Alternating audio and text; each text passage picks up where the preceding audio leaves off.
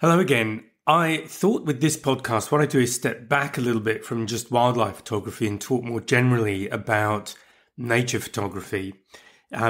Essentially, what you need to think about are the same sorts of things, but I thought I'd step back a little bit because I do photograph other things in nature. I do quite like landscapes and also things like flowers, although to be honest, I don't shoot them very often.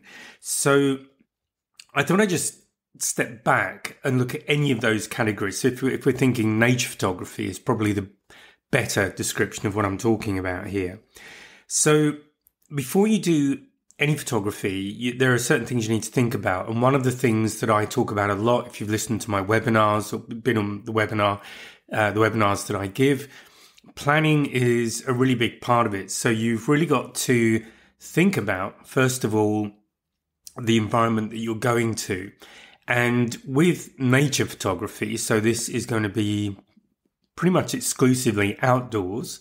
You might be shooting nature in your home, but that's probably not the ideal situation. So good luck with that. The big things you've got, first of all, weather, because if you're planning a shoot, you need to be aware of what weather to expect. And depending on what weather you've got, what additional things you need to think about. And I'll dive into that in a moment. The other big thing you have when you're outside is changing light. Now, this will relate to time of day. So I'm going to talk about that. The best times of day, perhaps, to take different types of photographs. Also, though, if you're going out on a day where there's a lot of cloud and it's a bit windy, you'll find that the light may change as clouds come over and disappear again. And if you're in something like a wooded environment where you've got maybe very strong sunlight above the trees, but you're in the woods somewhere, in the forest, wherever you are, you might find you have these bands of quite contrasting light and dark. So all of that takes you back to the impact that will have on the right exposure you need. So that also depends on the best way to set your camera. So I'm going to talk about these things.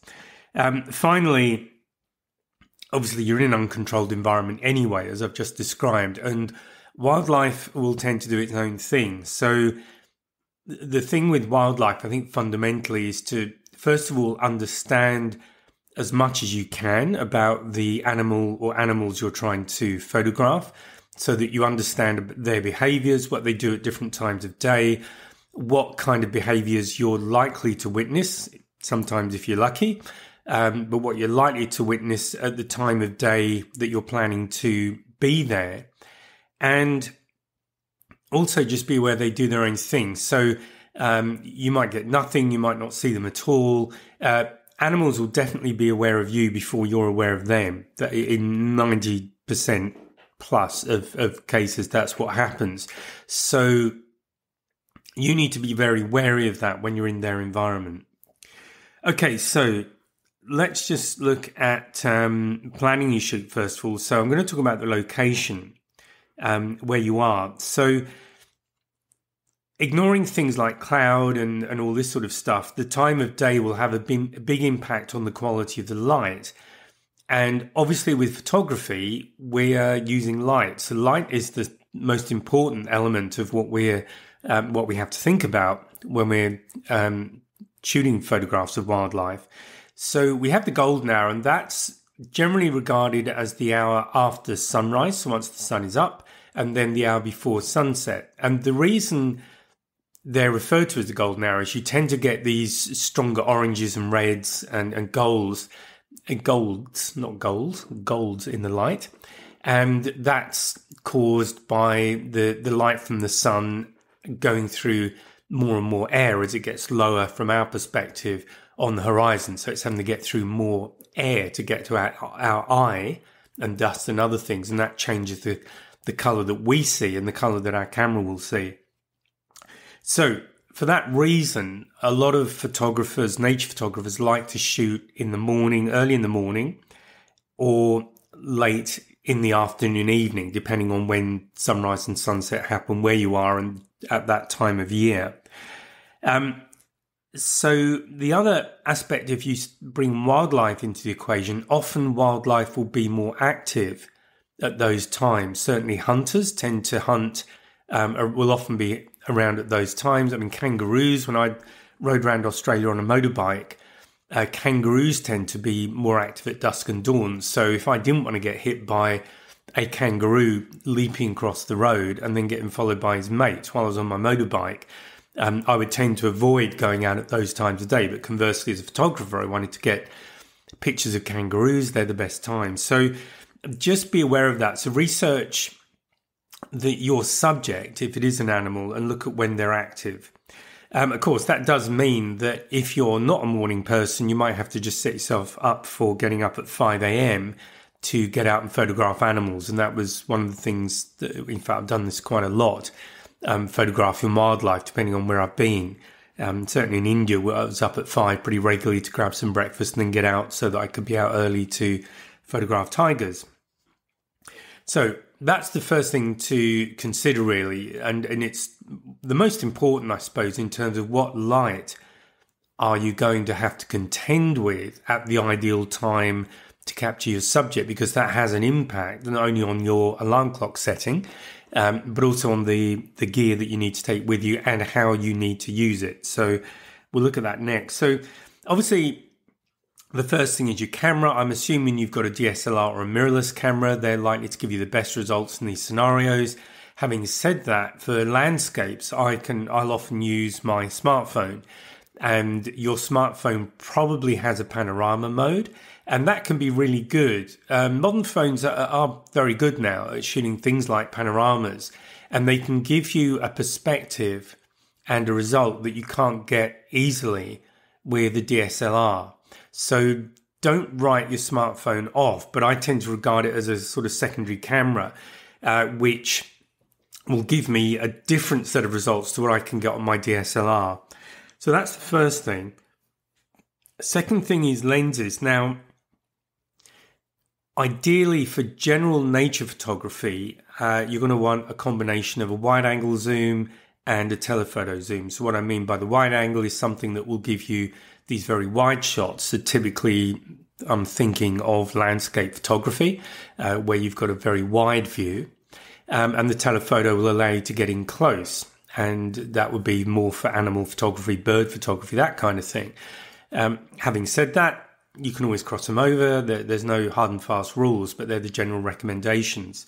So the camera, to give you an idea of the sort of range that you might want to think about, although you don't need to think about this sort of range, but the focal length range I normally work with on two lenses is 28 millimeter focal length up to 400. Now that's across two lenses, which is a 28 to 135 wide angle zoom and a 100 to 400 telephoto zoom. So they're my go-to lenses. Now that's for a full frame camera. If you don't know the difference between a full frame and a cropped camera, I'm not really going to go into that here, but there's plenty of places you can find that out, or you can do my course and I definitely explain it there.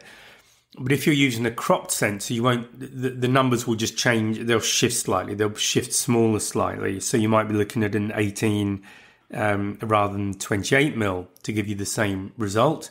You probably won't want to go up to 400. But what you come down to in the end is what lenses do you have now, which is a great place to start. If you're thinking about buying new lenses or even new equipment, just make sure that you do understand what your current equipment will give you, if you have current equipment, and most importantly, be aware of what it's not giving you. So which areas are the areas where your current gear, if you're thinking of replacing anything, is not delivering. So it might be that you don't have long enough focal length to really get the detail in the subject that you're shooting. It may be that the camera response is too slow. It might be noisy. It might not have a very fast, very good burst sequence. So if you're photographing a moving animal, I'll always shoot in bursts. So I get a whole series of images just by holding the shutter down. So these kind of things you need to understand. If you don't understand any of that, I would recommend investing in a bit of training so that you do understand certainly for the style of photography you want to do, you do understand what the kind of norms are, what the benchmarks are, and then you can decide how much you want to deviate from those benchmarks based on the equipment that you're using and the sort of environments you're shooting in. So hopefully that's helped a bit on the gear. But the first gear obviously is camera and lenses. That's what everybody thinks about. But you might also need to think about protection from rain. So if you're in an environment that's wet, I use a splash protector, and that will fit over my telephoto and the body of the camera, and that keeps the water off. So I can use the camera quite happily in a wet environment and not worry about water getting onto the camera, more importantly into the electronics or anywhere else where it's going to be a problem. You might also be in a dusty environment, so you need to think about that, because I've had problems with dust getting between my camera body and the lens, and the sensor and the electronics stop working together. So if you're in an environment that is in any way going to be harsh towards the camera, do think about protection. And also for yourself, because you're likely to be out in this environment all day, or certainly for quite a few hours, particularly if you've had to get up early and go out there. So it might be cold, it might be hot, you might need a drink with you, all of these things. So all of the things I'm talking about with the camera, so rain and dust, think about yourself as well. Make sure that you have the right kind of clothing on and that you're comfortable when you're doing your shoot, because it is pretty miserable sitting there for hours waiting for something to happen, and it might not. And you're cold and wet, and you're just kind of questioning why you really did set that alarm for 5 o'clock that morning. So they're probably the two major things: clothing, protecting your gear, protecting yourself. Always make sure that you've got sufficient batteries. I mean, I have 2 batteries in my camera anyway, and I make sure they're both fully charged before I go. I've never run them down on a single shoot, the pair of them, so it means I've got a backup. But if for any reason one of them isn't working so well, and batteries will degrade in their performance over time, so if you've got an old battery in your camera, just be aware of how well it's lasting, how many photographs it will give you. If it's starting to get a bit low, think about replacing it. SD cards. So again, I've got really big cards in my cameras. When I buy a new camera body, I will buy the biggest cards, and mine take SD and flash drive, and I'll get the biggest ones that it will support. The reason is that new cards will come out, and I have been caught out by this before. When I've had an older body, I bought a larger, I'm thinking of an old Canon EOS 1 that I had, EOS 1D, and I had a 1 gigabyte memory card, and I wanted to put 4 in there.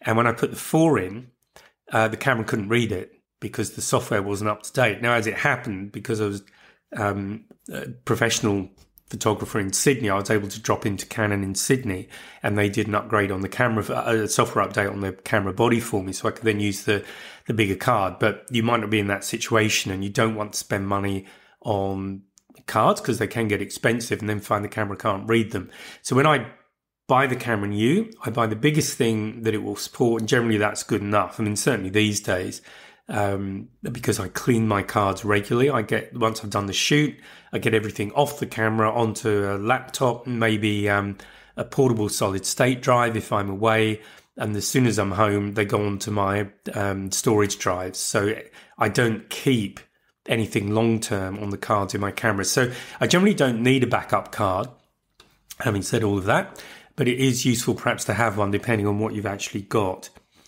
So another thing that I would recommend is if you do have a bit of gear together and you're having to walk to or hike to where you're going to be doing your shoot, make sure you've got a good quality backpack. And what I mean by that is one that has hip straps, because what they do, they drop the weight of the pack onto your hips, and it's not that, so the weight isn't on your shoulders.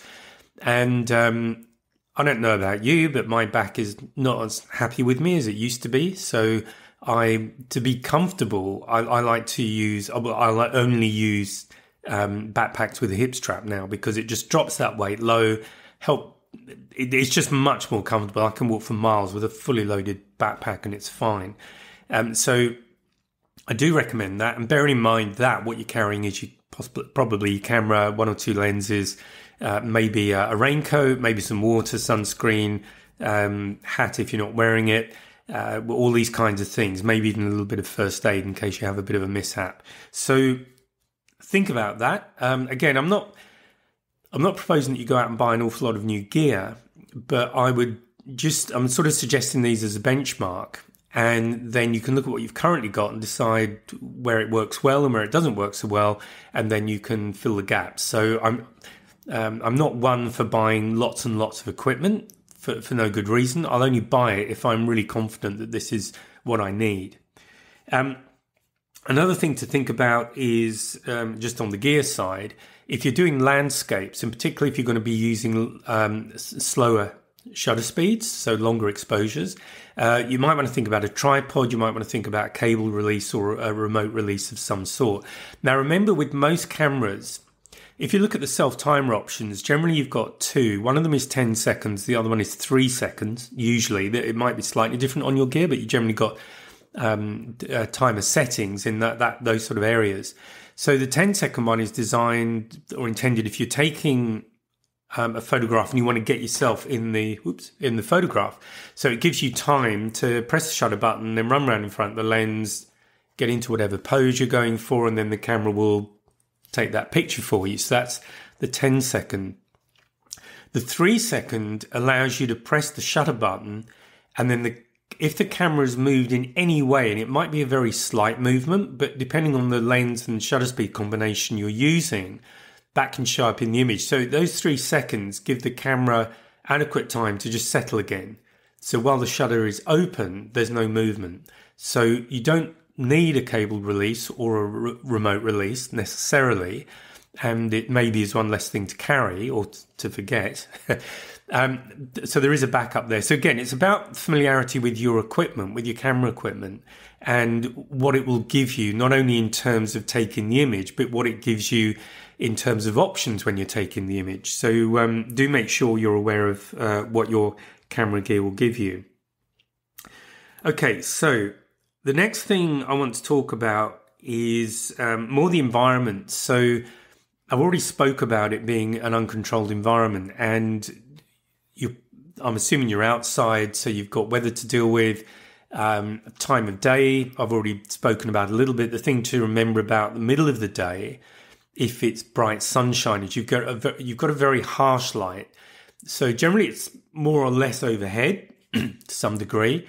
So that's going to affect the shadows that you get, particularly if you're shooting animals or anything that casts a shadow will give an effect. But it means that trying to get an animal's eye can be very difficult because the eyebrows and the whole area or structure around the eye is designed to provide some shade. So if it's harsh sunlight, your subject is likely to try and keep his eyes out of the direct sun anyway to stop being blinded, particularly as the animal might be having to be aware of its environment so it doesn't get eaten, essentially. So, very high on the priority list for it. The other thing about that harsh sunlight, it will tend to bleach things out. So if you're looking for a great color shot, middle of the day is probably the worst time to shoot, other than possibly middle of the night. But this is why the golden hours, so the time, the 1 hour basically, or hour or so after sunrise, the hour or so before sunset, as I've already explained, they give you those orangey colors, those red hues, and they can create really atmospheric images. So it's something to think about. The other thing about shooting early in the day, and this is where a tripod might come in handy, is you often get this mist, depending on where you are on the time of year. But if there's water around, whether it be a river or just even from dew on the ground, it can at some point turn into a sort of mist. And if you've got an animal in there with a sort of red sun, hue from the sunshine, that can look pretty amazing. So again, getting out of bed early might not be your favorite occupation, but it can really give you great results if you have a bit of luck as well, and you're prepared for what you might see. So, being prepared is really the whole watchword with this. Be prepared for eventualities. Put yourself in a situation where you've got the best chance of capturing that kind of image, and know your equipment so that you technically know how to do it, because that's really important. If you are doing just nature generally, or in parks or wherever, just please respect the environment you're in, even in your own garden, actually. Stay off the paths. Keep to the paths, I should say, not stay off them. Keep to the paths, particularly areas where a lot of people go, because animals will tend to congregate where they feel relatively safe. And if people just walk everywhere and ignore the paths, what you're going to do is you tend to drive the wildlife away. They'll go somewhere else where they feel comfortable. So this is one of the reasons for staying on the paths. It also means any flowers, plants, anything else that's around that the animals use for cover or for food, they don't get trodden flat by hundreds of tourists wandering through, armed with massive telephoto lenses on their cameras. So do stick to paths, and even if it's your back garden, I recommend sticking to certain areas. I'm recording this in February and 2024, and I did manage to get my grass cut earlier in the week. And one of the things I did note, it's the first cut of the year, but I could very clearly see where the animal runs are. So I live in the edge of a small town in southwest France, so it's quite rural here, and I get wildlife coming into the garden quite regularly. But there are certain runs I can see they use, so they're areas that I'll just stay away from. And I like to create kind of nature spots that I don't do anything with, just so that animals have places to come into my garden and feel safe, and then I can, I get the pleasure of watching them. So do respect where you are. And there's the old adage, I can never remember which way around it is, but take only photographs, leave only footprints. And if you can minimize the footprints, that's even better. Okay, so with animals, if you are photographing wildlife, probably the biggest thing to remember is that with an animal, things can happen really fast. So there's two things there. First of all, you've got to be paying attention. You've got to be watching what's going on. If you doze off, that's when it's all going to happen. So that's the first thing. Second thing is on the camera itself, you want to have a fast shutter speed. Now, I generally talk in terms of if you're talking thousandths of a second, you're completely freezing the action. If you're talking hundredths of a second, you're reducing the movement to a large degree, but you might have some movement remaining depending on where you are in the hundredths of a second. And if you're in tenths of a second or slower, you're then talking longer exposure. So you're likely to have a lot more movement in there if there are things going on. In fact, if you're looking at landscape, I'm going to come back to the landscape, but I'll just say what I think of it. Do be aware that even though you're not photographing animals that are running about, you might still have movement from wind or breezes, those kind of things. So that can show up in the photo. Think about that. So getting back to the animal though, I would recommend, I tend to shoot in thousandths of a second. You might want to go to shutter speed priority on the camera mode, But yeah, pay attention and just be ready to go, and don't do the chimping thing where you take a photograph, you look at it, and of course then something even more exciting happens and you're not ready at all.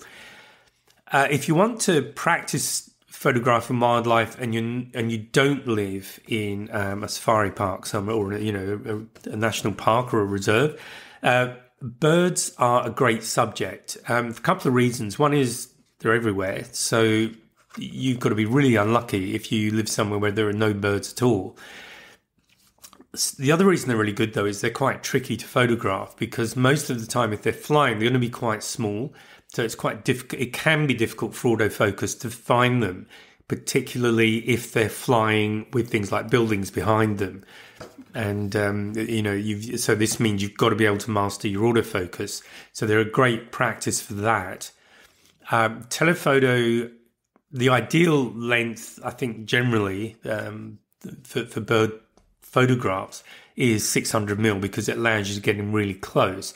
But a 600mm lens is, in most cases, pretty heavy. It's very hard, if not, I'm not going to say it's impossible, but it's very hard to handhold a 600 and keep it steady enough to get a good photograph, because something that long, you need at least to be shooting at 1/600th of a second, and I would recommend going faster than that.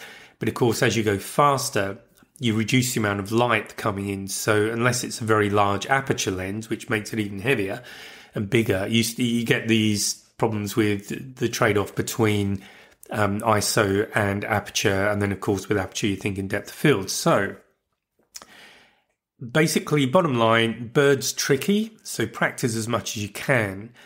And that will really help you get to know your camera. And that's the other really important thing when you do this, is to know your camera, particularly with wildlife.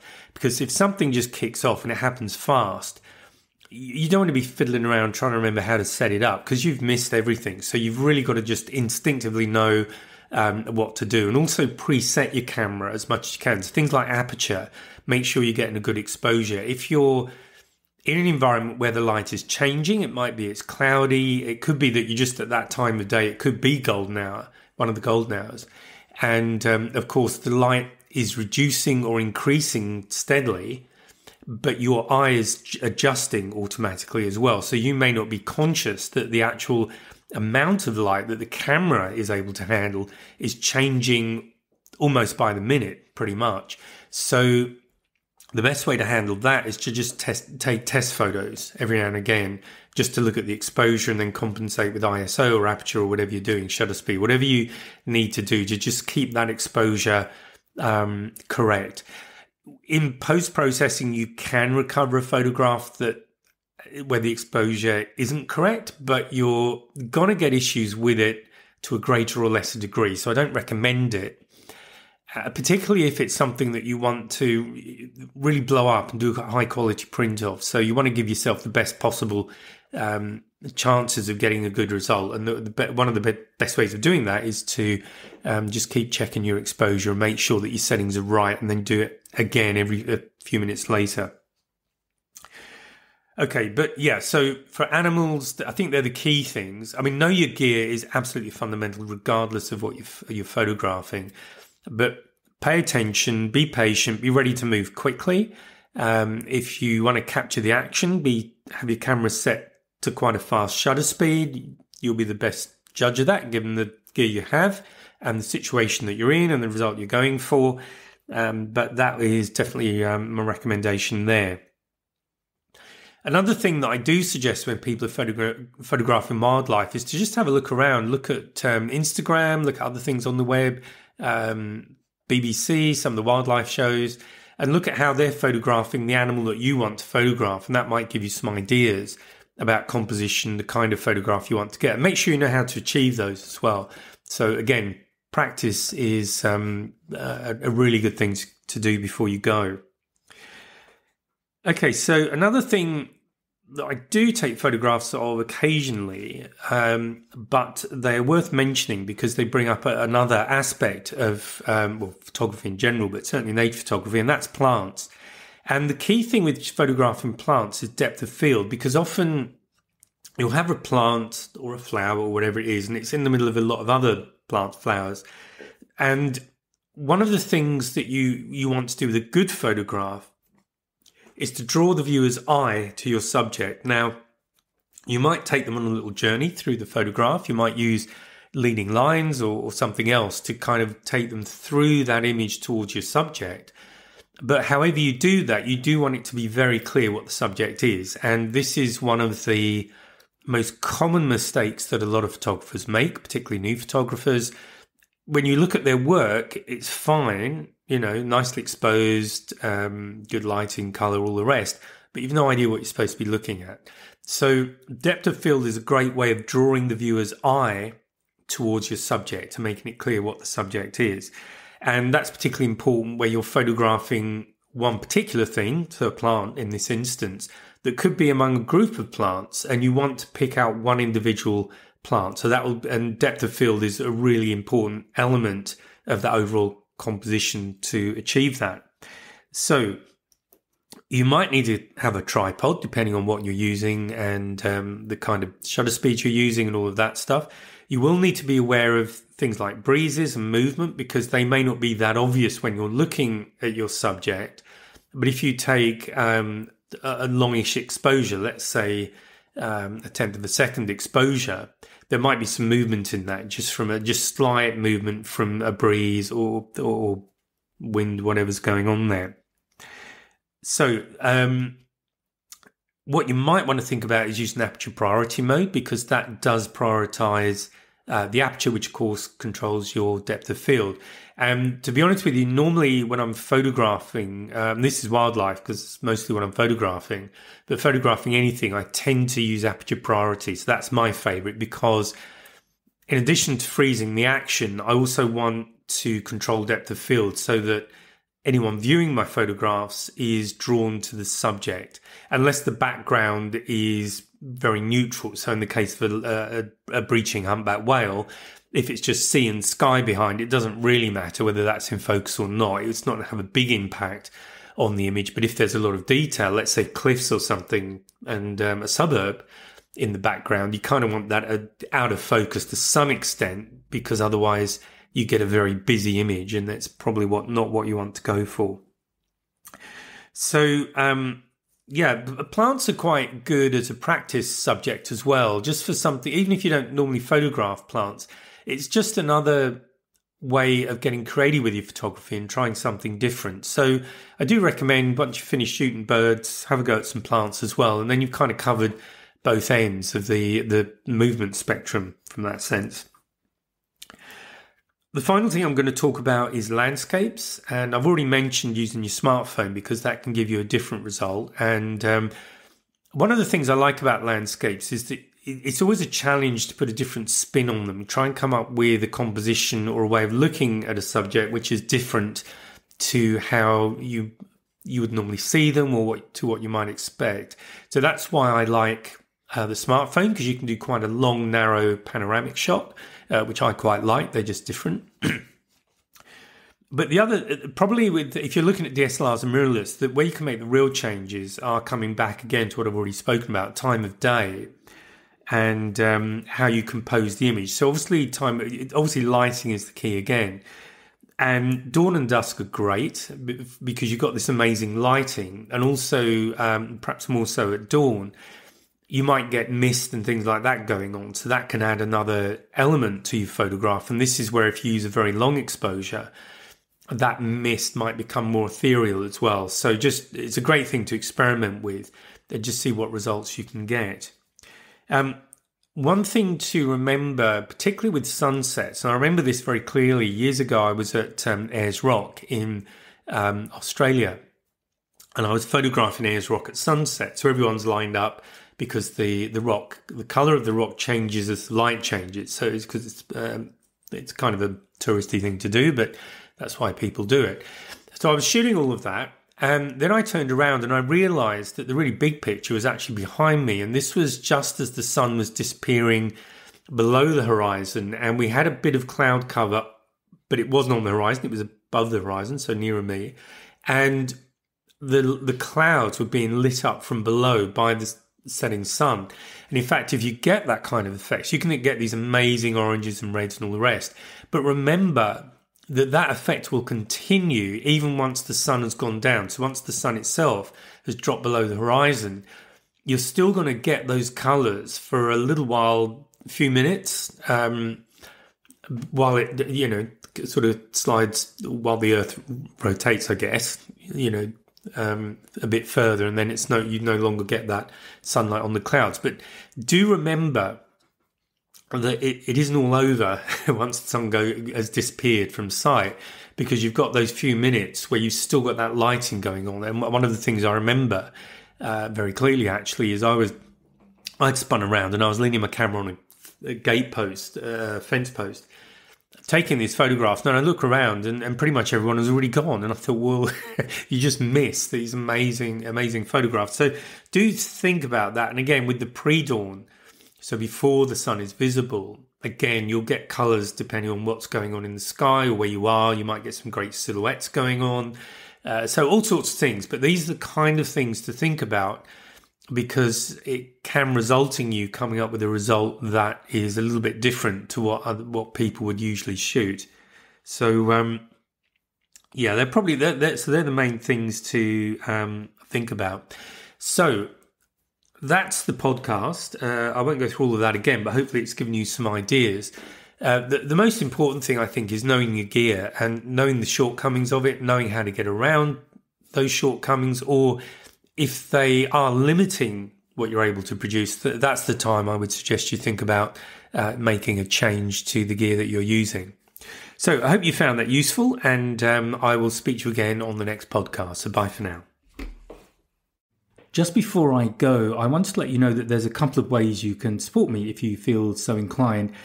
With the podcast, Buzzsprout, which is the platform I use for all of my podcasts, they have a subscription model. So if you feel that you would like to subscribe, a few dollars, a few euros, whatever, to the podcast, that'd be much appreciated.